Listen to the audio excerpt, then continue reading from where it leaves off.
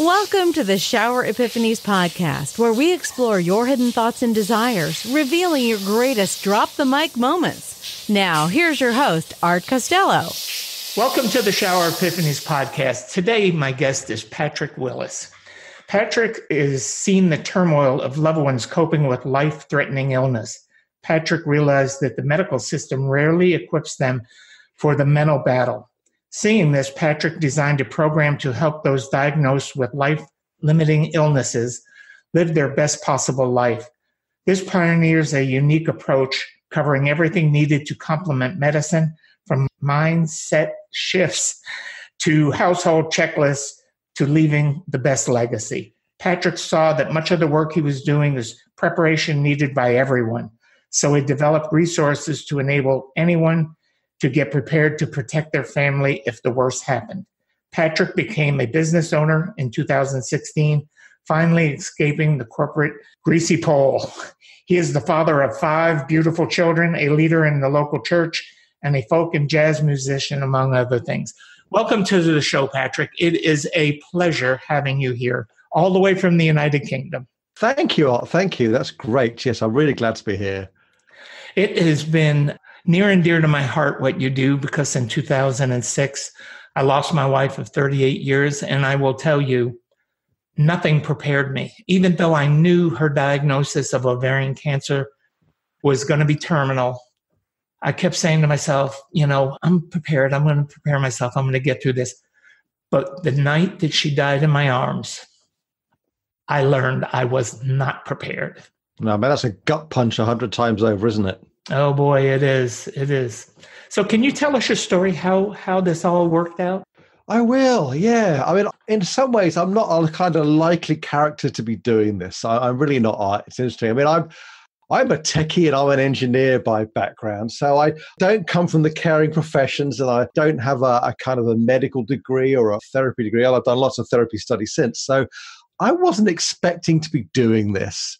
It's funny how life does that to you sometimes, isn't it? It really is. Oh, it is. It's amazing how things just, when you follow the path that life sends us down and you don't miss a turn in it, you keep exploring everything with the possibilities of it, then everything becomes possible. Yeah, essentially, I just did what a lot of people do. You study, you go to college, you get a good job. And, I was an engineer for years. I worked in IT. I ended up running very large systems and projects.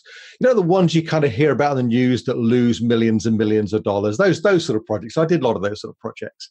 But I was pretty good at the whole corporate drone thing and climbing the pole and whatnot.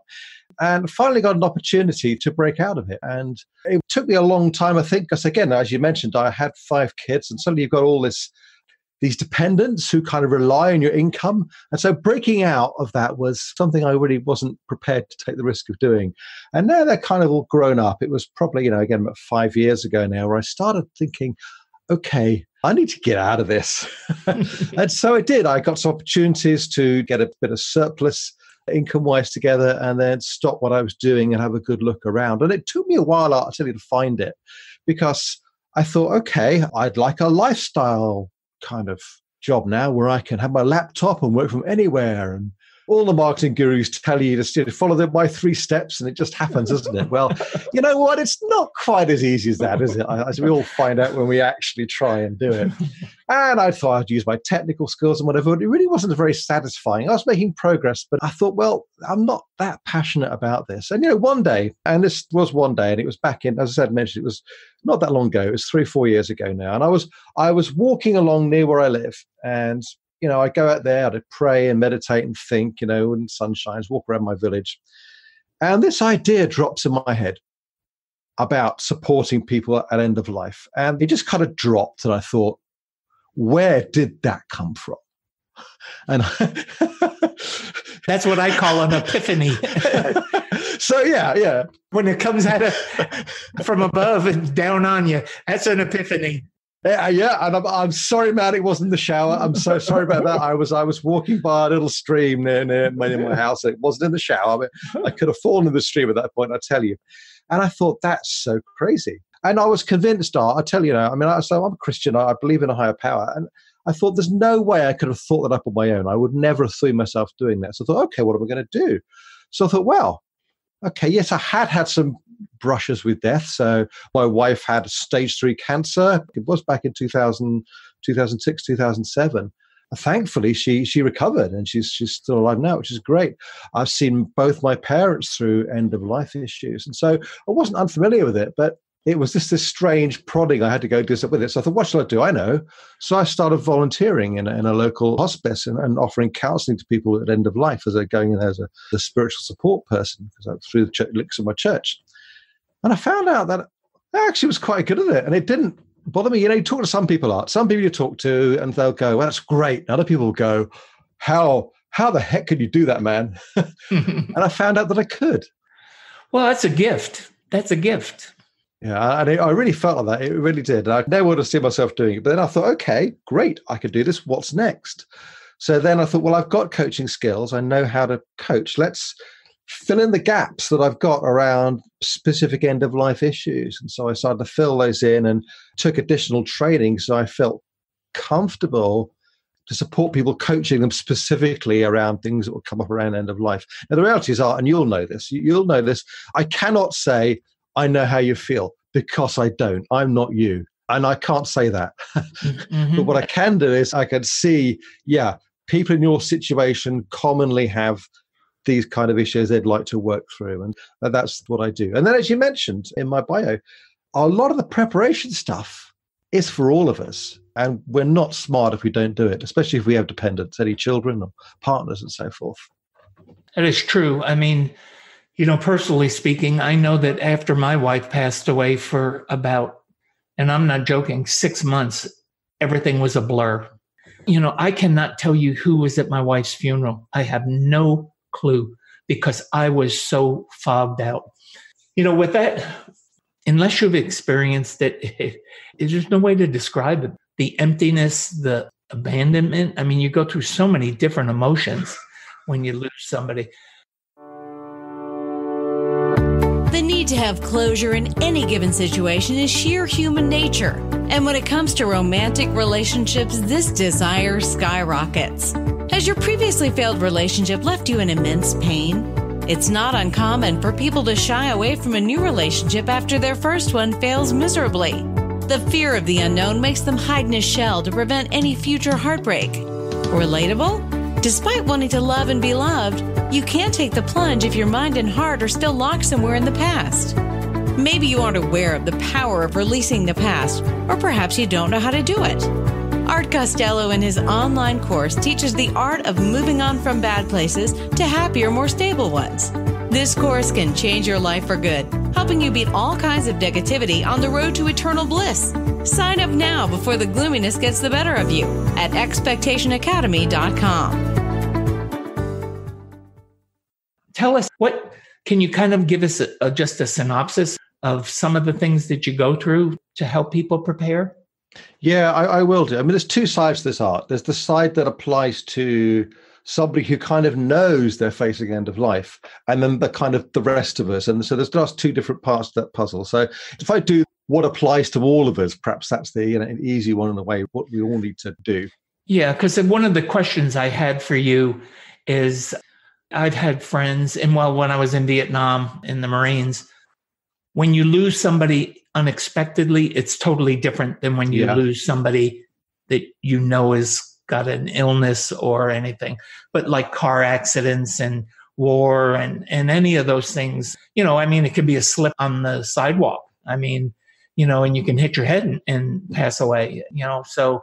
I tell my story to people. I hear that more and more. They'll pretty much, everybody knows somebody who's died unexpectedly. Mm-hmm. Pretty much everybody knows somebody who's been in that position. How do you prepare for the unexpected? I write about it in my book. And how I describe preparing for the unexpected is you have to prep yourself. You always have to have in the back of your mind, in this tucked away space, that if this happens, this is what I do. This is how I go. And I know it sounds morbid and weird, but if you don't do it, when you have something unexpected happen, you're totally unprepared and you're lost. Yeah. Let's take the easy one first. Let's deal with some of the practical things, if you like, because frankly, if you get those nailed, as you said, if you're in that situation, your head's all over the place, you don't know what's going on.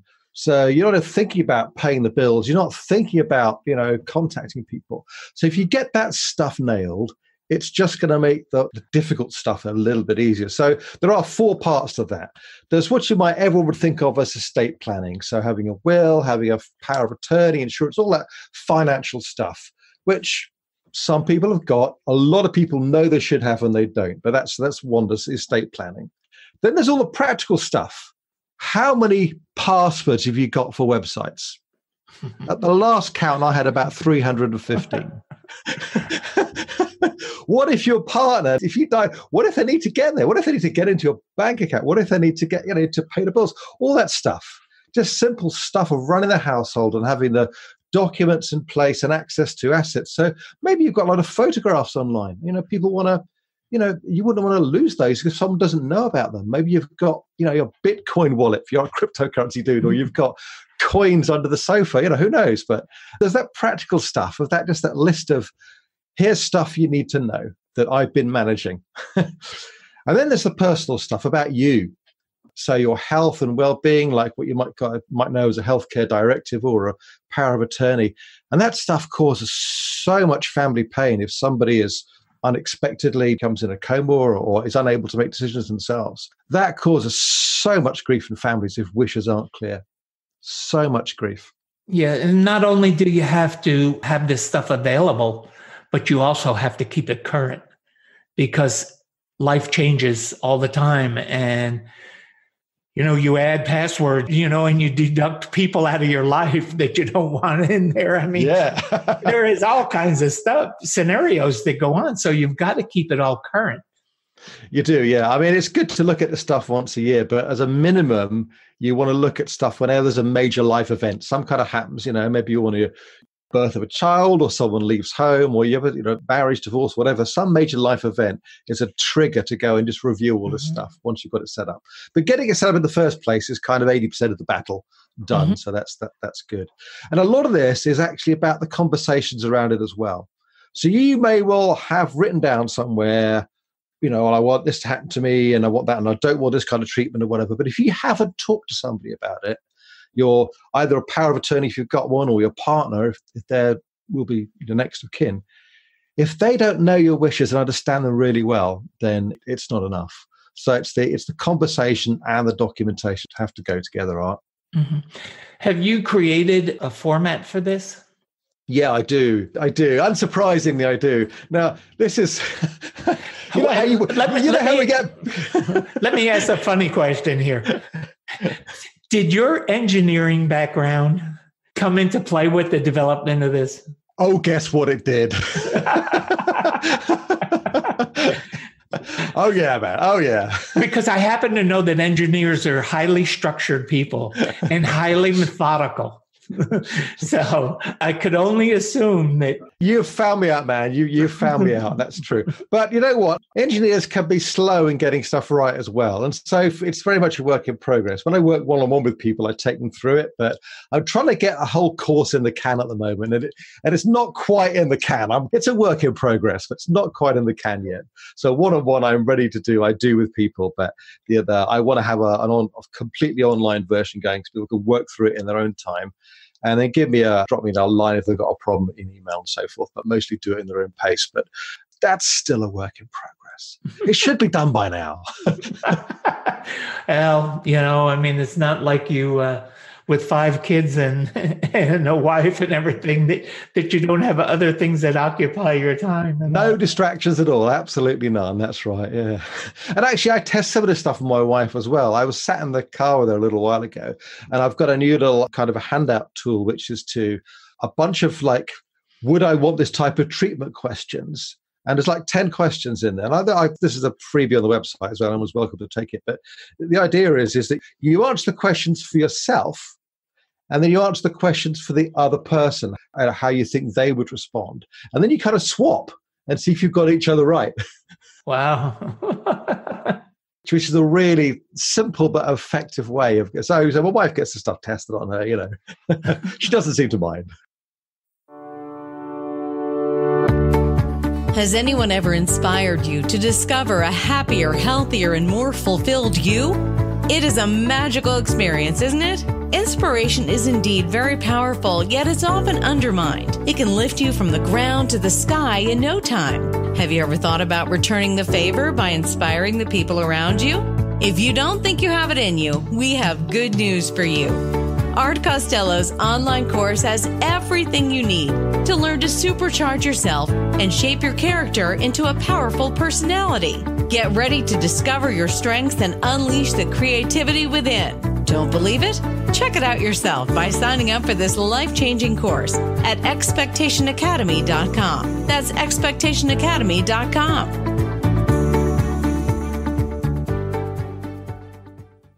My wife spent one day in hospice, and that was because my wife's wish was that she'd come home to our ranch and that she die at home. Yeah. And the doctor convinced me that she needed to go to hospice. And I sent her to hospice for the one day, and it was not a good experience for us here. Because of my wife's progression of her illness, she had a C. diff infection, which is highly contagious. Yeah. And they isolated her, and literally, I called her Nurse Gestapo. Oh, man. Would not let us. I mean, this was going to be supposedly her last day on earth. And they wouldn't let us go in as a family. And there was just a whole bunch of things. So I called our doctor and I said, I don't like this and I want to take her home. And literally, our doctor said, Art, pick her up in your arms. Pick her up in your arms, put her in the car, drive her to the ranch, man, and we'll deal with it. I literally picked her up, put her in the car, and drove her to the ranch, got her into bed at home. And of course, hospice wanted to come to the house now. Yeah. Because there was a lot of medications and narcotics and stuff that she was on and all that. Her twin sister was there and her little sister were there, and both are nurses. So all three of the girls were nurses. So caring for her that last final days, but they said that she would pass that day, and literally she stayed alive for several days afterwards. But I know from being at the hospice center, I would be too emotional to be effective. Yeah. How do you deal with that? Because it's got to be emotional for you when you see somebody.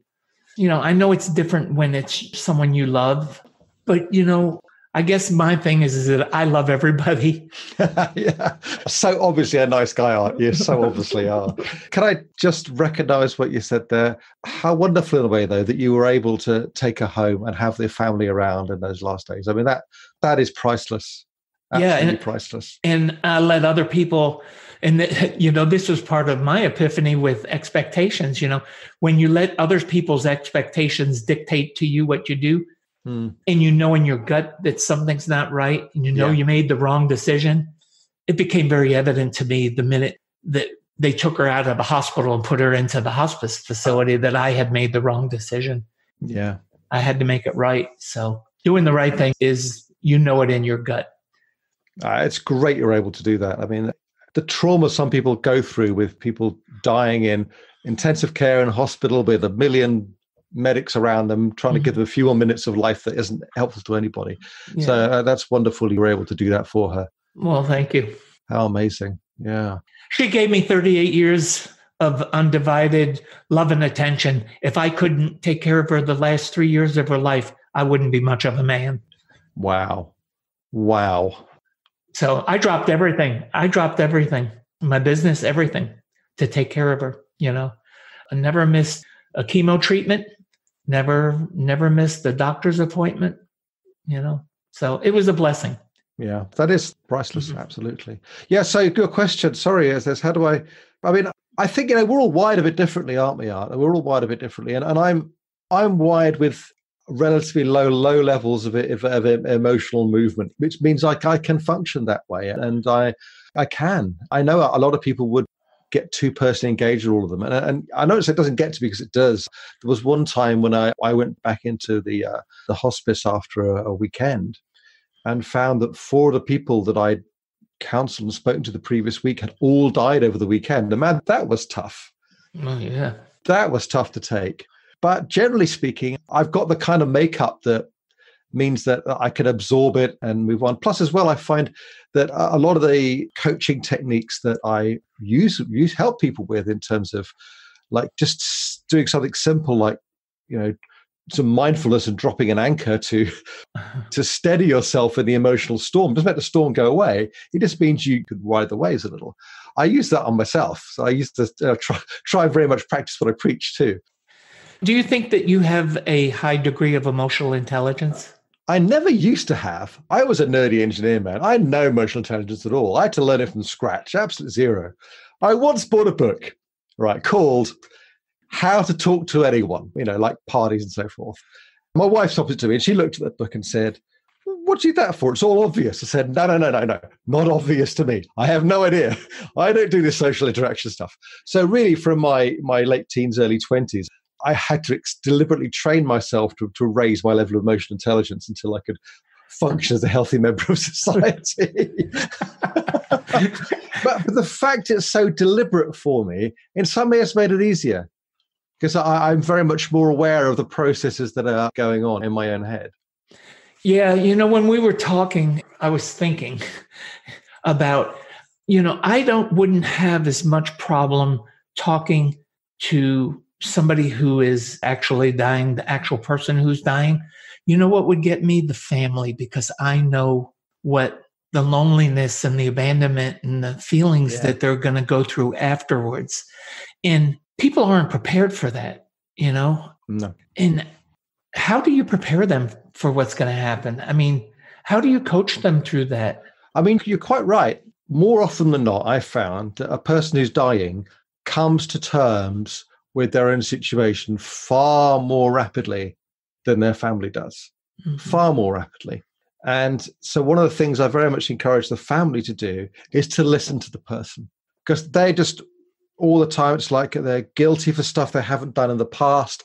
They're already anticipating guilt for things they won't do in the future. And I encourage them to listen to the person, listen to their loved one and say, well, just hear what they want. Because actually, they're pretty settled about this. Mm-hmm. And I don't know if that was true for you, but I've certainly found that there's that people, when they recognize and actually get a level of acceptance about what's happening rather than just fighting it all the time. Fight for an extra minute of life rather than embrace what's there now. Mm-hmm. Yeah, I've mentioned this on the show before to my audience, but one of the greatest gifts my wife left me was just before she passed away. She said to me, "I want to give you a gift." And I looked at her and said, "What possibly can you give me?" She turned around and said to me, "I want to release you from your marriage vows." Wow. So you can go find somebody who needs you as much as I have needed and loved you.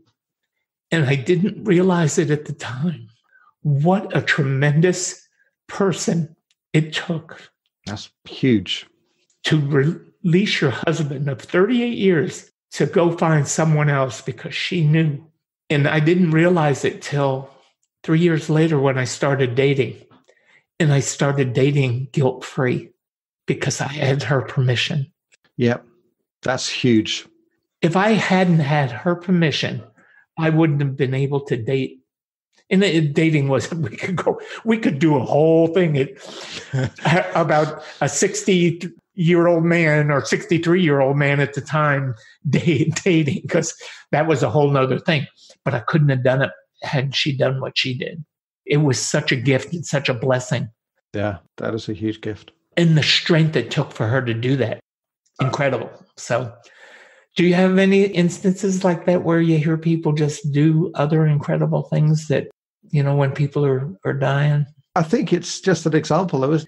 Again, it's so often the people who are dying who are looking after their loved ones rather than the other way around. And that is just so common. I went in with a chap a little while ago, and he had 2 or 3 of his friends there. And I kind of came in and he says, "It's great to see you," he says, "but we're just chilling here. We're not having any serious conversations. We're just being chill. We're just shooting the, And he was just trying to help his friends reach the point of acceptance that he'd reached. about his life.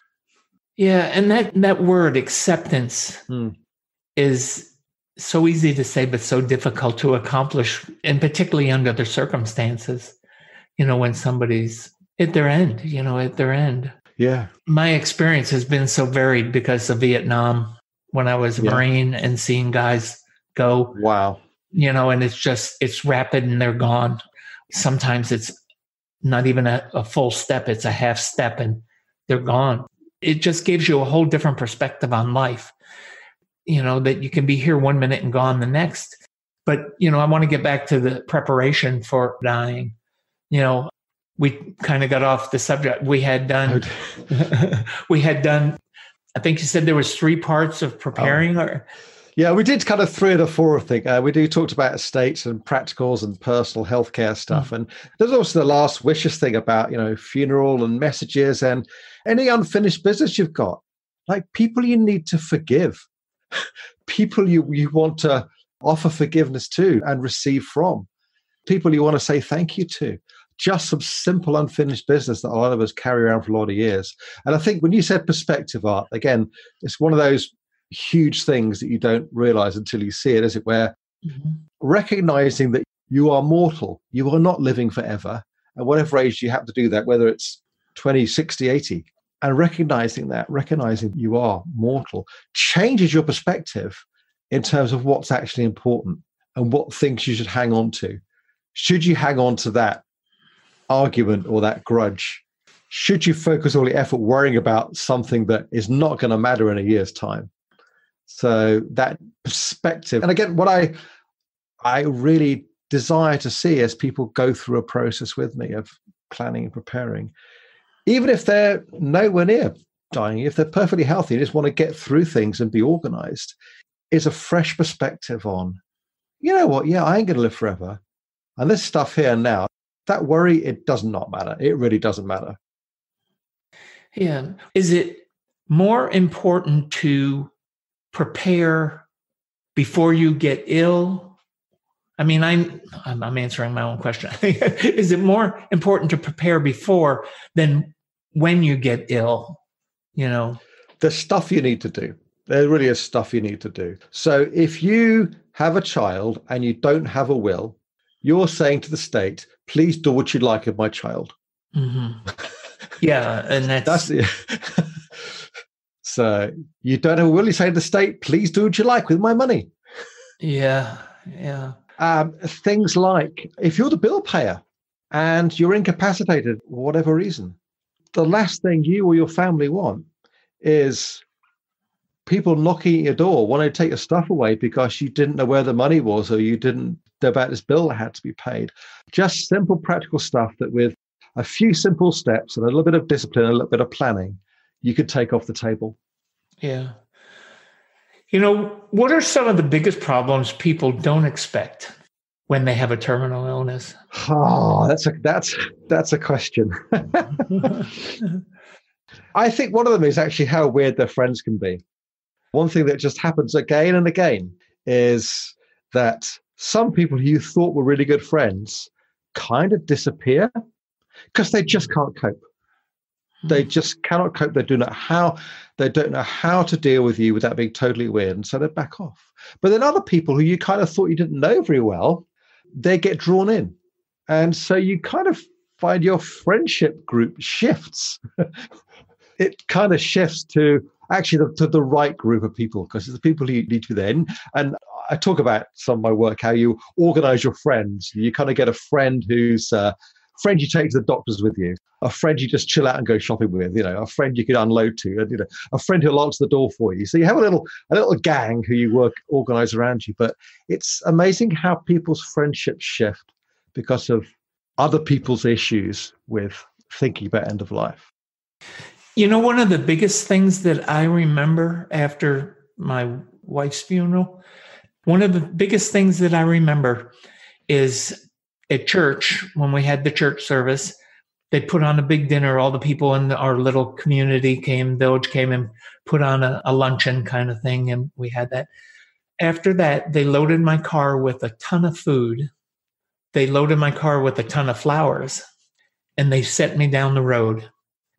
And I was alone for weeks, and no one except my children, people that I had been close to and people that she had been close to, because her sisters lived far away. They actually got on planes right after her funeral and flew back to their families because they had spent the last few days there and they had to get back. But I remember the loneliness after the service, and they loaded up my car and the food in there. I threw more food out a person could eat in 6 months.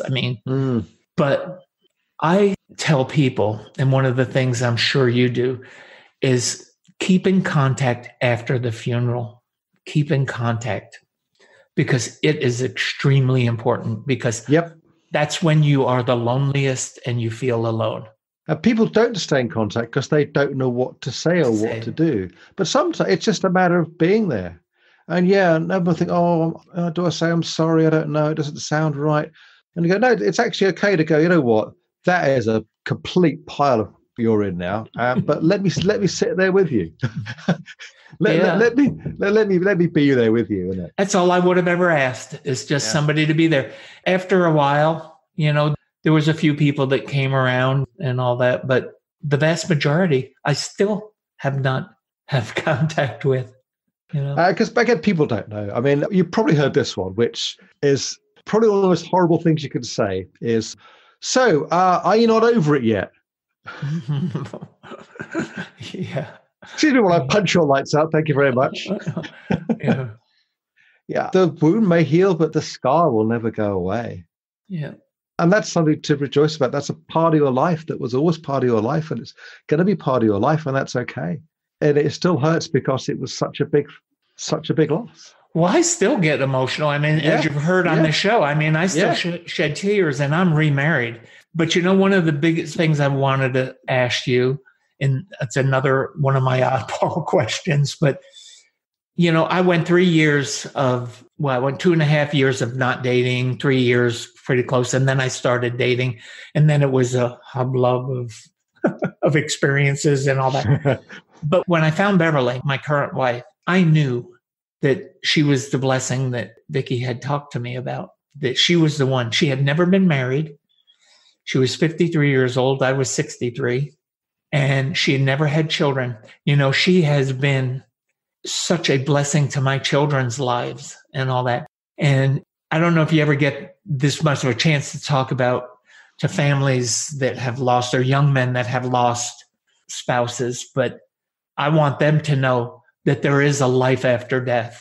There is another life out there. I just had a very, very dear friend who I worked with counseling, because she met a gentleman who had lost his entire family in a flood.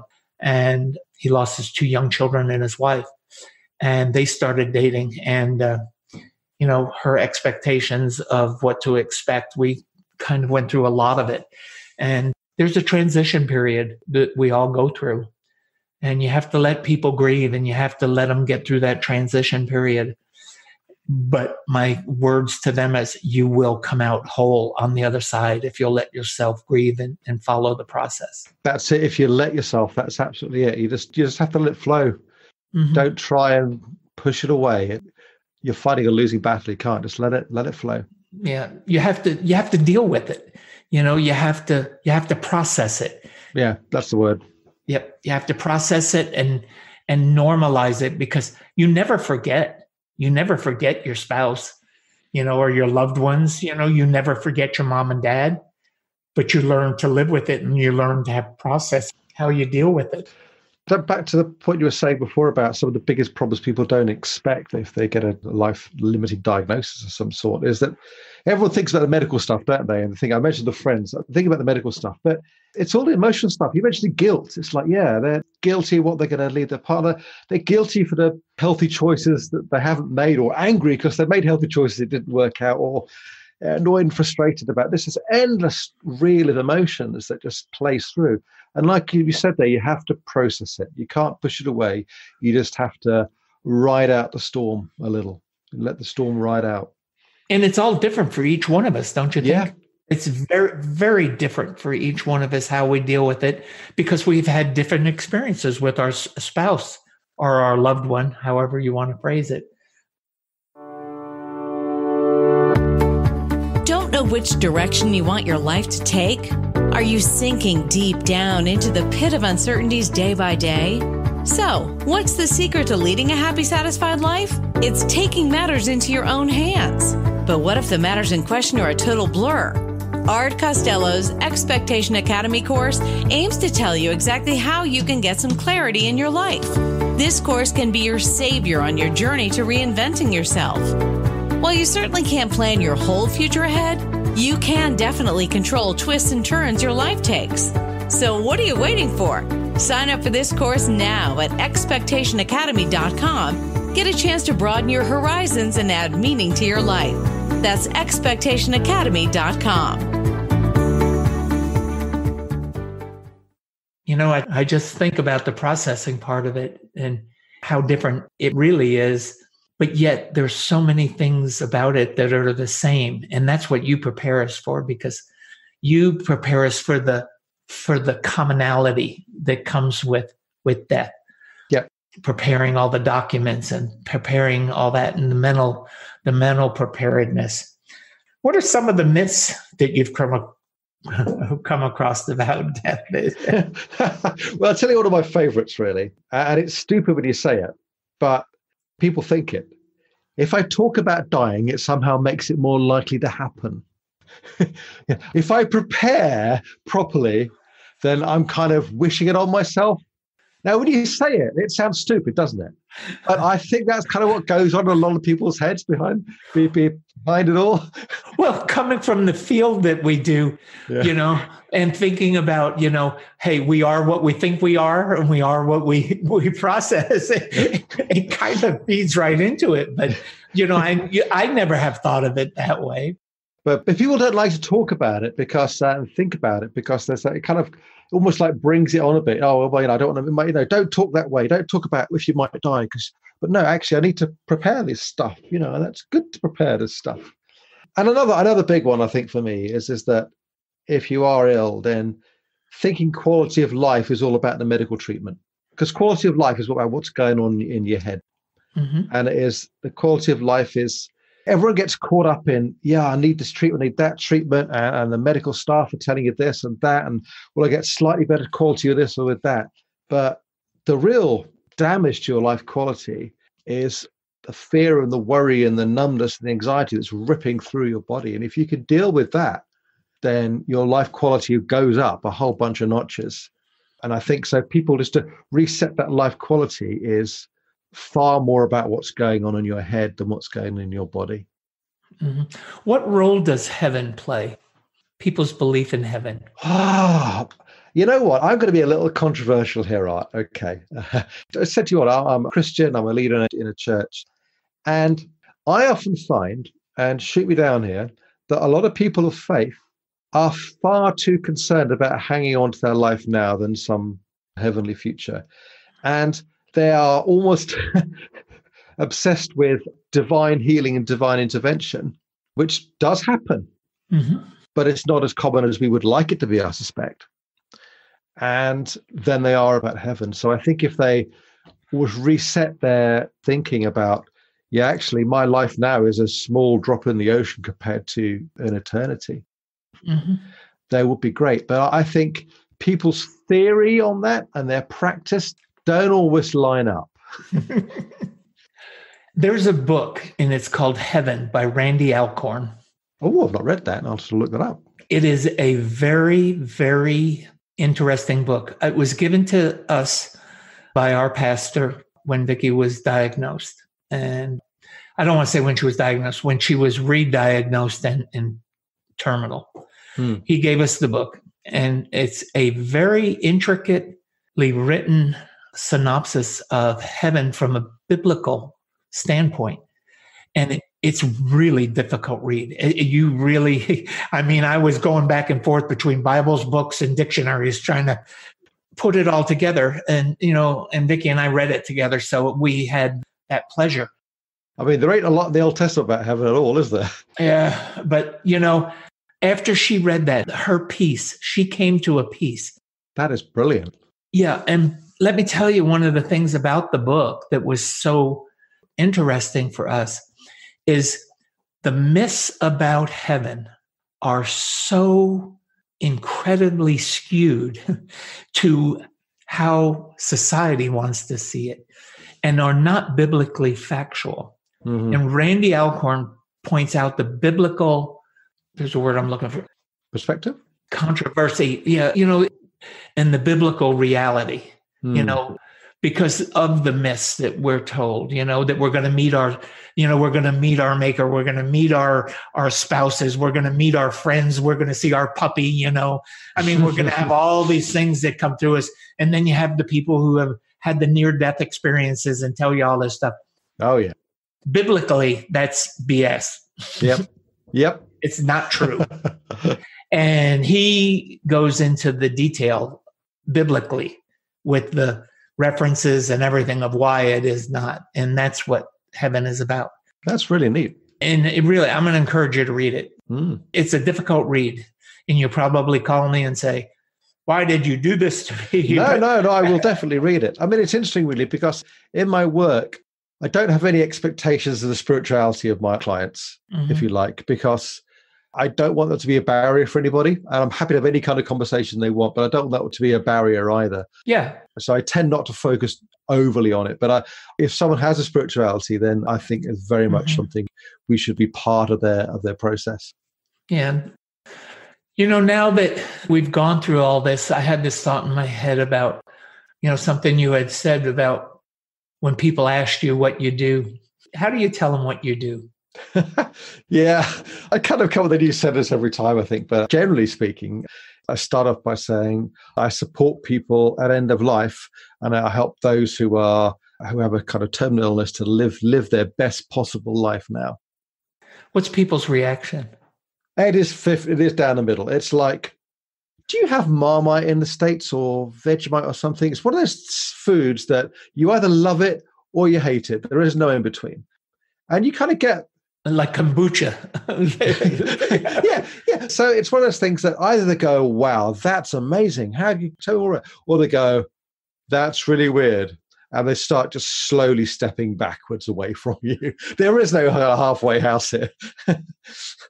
See, I would find that interesting. It says a lot about the person and their worldview of death. Yeah. It really does. I think we see so little of death in the Western world now because it's now, 100 years ago, everybody had people die at home, and like you did, it was normal. So from a child, you'd see older relatives die. You'd understand what the process would like, and death wouldn't be scary and horrible. It would just be kind of part of life. We've sanitized it and we've pushed it over to some little corner that we don't try not to think about. And that's what people struggle with, I think. Are you afraid of death? Me, no. Me neither. No. I don't fear it. I mean, I've seen it and I've seen what it does. And I focus more on living for the now and the moment than I do about dying, because we never know. I mean, I've learned that we never know. When you were talking about people that are healthy and stuff, my late wife never drank, never smoked, ate well, had a beautiful body. She was never more than 110 pounds. I mean, on a 5'3.5" frame, she just took care of herself. And boom, she gets cancer. We have no. My wife, just the same, says, I'm so annoyed. I've looked after myself, so I'm so annoyed. And that was like, I've done all the right lifestyle choices, but there's no guarantees. There's never a guarantee. Yeah, and there is not a guarantee. That is a great way to maybe segment out of this. And I want to give you some time where you can tell people where to get a hold of you, how to get a hold of you, any parting thoughts that you have. Okay. Well, so my website's unfinishedbusiness.life, just unfinishedbusiness.life. Rather than .com, it's .life. You can go there, top of the homepage, click the two things I do. You can pick the one you're interested in.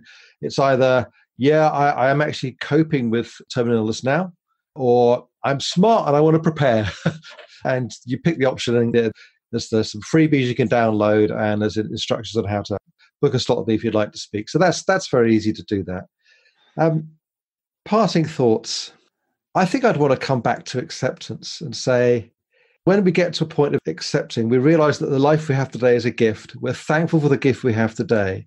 And we just accept each day as it comes to us. Our quality of life will just go up. Those are powerful words. I mean, powerful thoughts.